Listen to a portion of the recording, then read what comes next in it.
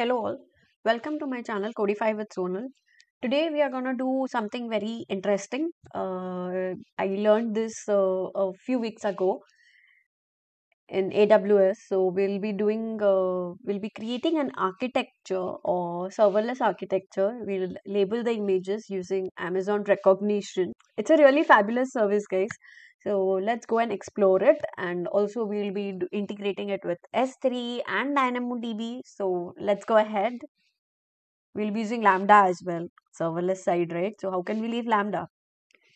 So what is Amazon Rekognition first of all? So Rekognition is a cloud-based software as a service which gives you the computer vision platform. Okay, so it makes it easy to add image and video analysis to your applications, using its deep learning technology that requires no machine learning expertise to use. You can use it like to understand facial analysis, basically recognizing, detecting, analyzing, comparing faces.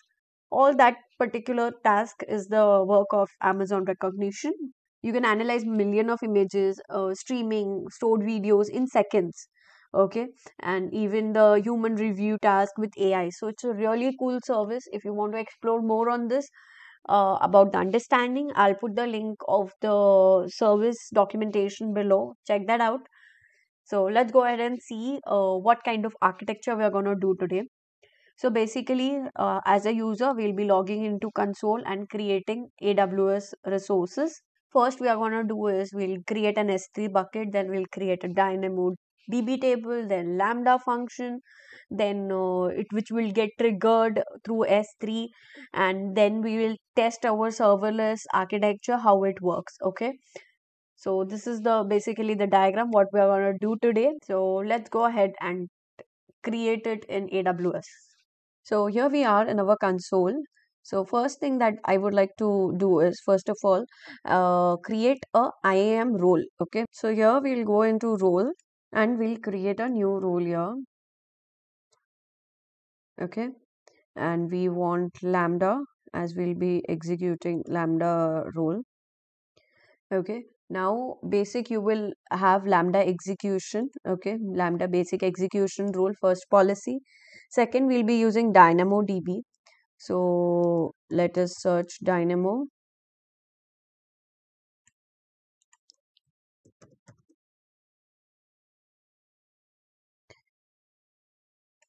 So we'll give DynamoDB full access.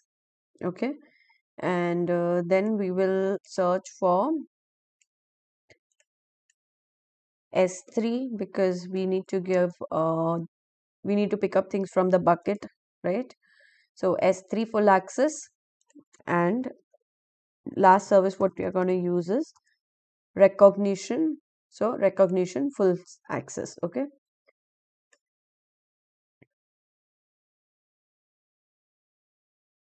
and we just name the role as S3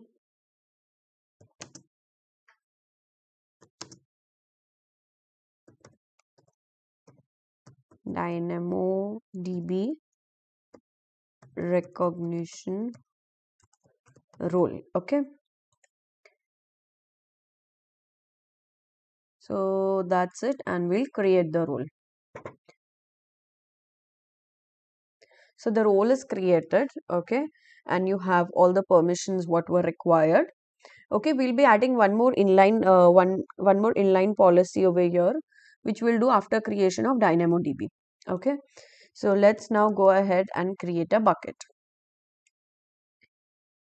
and we'll say create bucket. I'm using the bucket name as Codify with Sonal.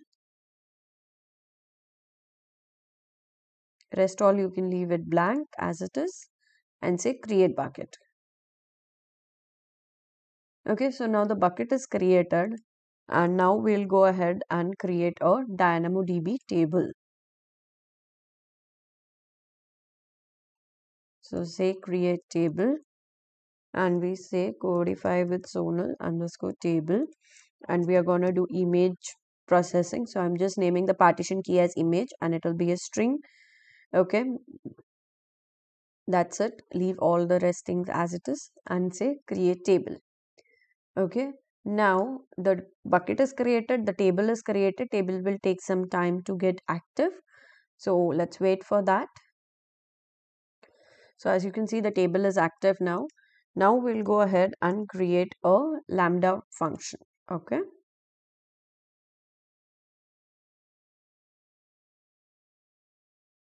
So say create function, author from scratch, you'll name the function. So we'll just name it as recognition underscore function. Okay. And we'll be using Python here. Okay. So that's it. And default execution role, we say use an existing role. Remember, we created the role. So that role gets reflected here. That's it. You're going to select the role and you're going to say create function. Okay. So now the function is created. Now you need to add the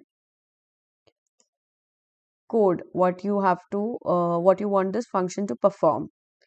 So I have my code ready. I will be, if you, any one of you wants to check out the code, I will recommend the link in the description box. Okay. There you can check it out. As of now, I'm just pasting the code. Okay, you see here we are using Boto 3, okay, for Python. Boto 3, that's like a API one. Okay, so our client is Rekognition, it's in US East 1, and you're having DynamoDB. This is my DynamoDB table name. If you're using another table name, please use the correct your table name. Okay, rest all you can leave it as it is, and we, as we mentioned, that our item will be an image key. Okay, like the partition key will be image. Okay, so that's it, and then you have to click on deploy. Next thing what we'll be doing is we'll be changing the configuration. Suppose it takes time, so just for the safer side we'll just make it as timeout has to be 10 seconds. Okay, so where did I go to change this? I went into configuration tab and I've just edited this. Okay, here in the configuration, edit timeout 10 seconds. That's it, and we should get a notification. Now how do you get a notification? Before that you need to also enable event notification in the bucket. Okay, so to do that we'll go to properties inside S3 bucket. Okay, and we will go to event notification. Okay, you say create event notification, and I'll just say event for upload. Okay, and nothing to be added here, and all object create events, and whom it has to call, it has to call our lambda function, remember? So we'll say recognition lambda function. In the architecture I've told you how it works. You can check it out by going a little back in the architecture diagram. Okay, so now we have what all we have done. We have created the bucket, we have created DynamoDB table, we have created lambda function, and as well as we have the role valid. So now whenever we, now what this whole scenario will do is whenever you try to upload an object, okay, so once that object is uploaded, the lambda function will get triggered because we have enabled a event notification here, that whenever the event is getting created, it has to call this and it has to go to our lambda function destination. So that lambda function will process our recognition service, and then it will upload the details labeling system to the DynamoDB table. Now as I mentioned previously, that we'll be creating an inline policy for the role. So now we'll do that. We'll go to our role in IAM, and here in the permissions tab, click on add permissions, create inline policy, and you can just say JSON, and I have my policy ready. I'll just paste it.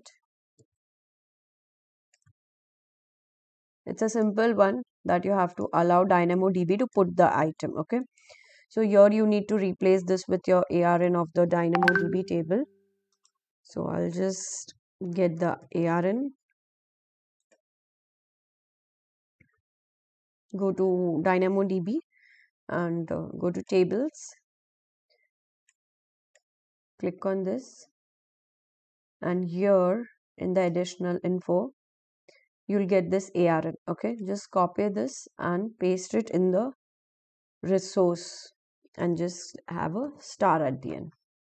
Okay, this policy will allow you to put items in the DynamoDB table. Okay, click on review policy. Just name this policy as DynamoDB put item policy. Okay, and say create policy. So now that we are done with creating a role, the role is fine, the bucket is good, DynamoDB table is done, Lambda function is done. Now let's test our architecture whether it is working fine or not by uploading an image to a S3 bucket. So we go to our S3 service back again. We click on the bucket and we say upload. Add files. I'm just adding one JPG of nature and say upload. Okay, upload succeeded. Now let's go to our DynamoDB table and check whether the items have been uploaded.